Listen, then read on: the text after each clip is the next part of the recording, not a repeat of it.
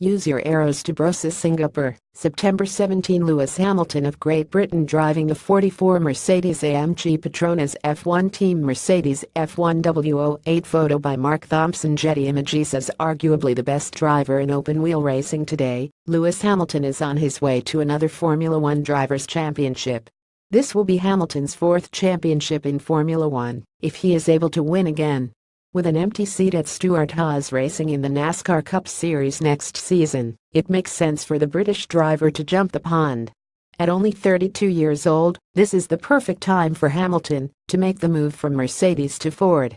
Of course, there are still 6 races remaining in the Formula One season, and the point separation between Hamilton and Vettel is only 28 points. By winning his fourth championship, Hamilton will have accomplished everything he can by 32 years old in Formula One. He is the all-time poles leader with 69 and currently owns 3 championships and 60 victories. The list of accolades for Hamilton goes on and on. He very well could decide to stay in Formula One and win the most drivers' championships, or tackle the most all-time wins of 91 held by Michael Schumacher.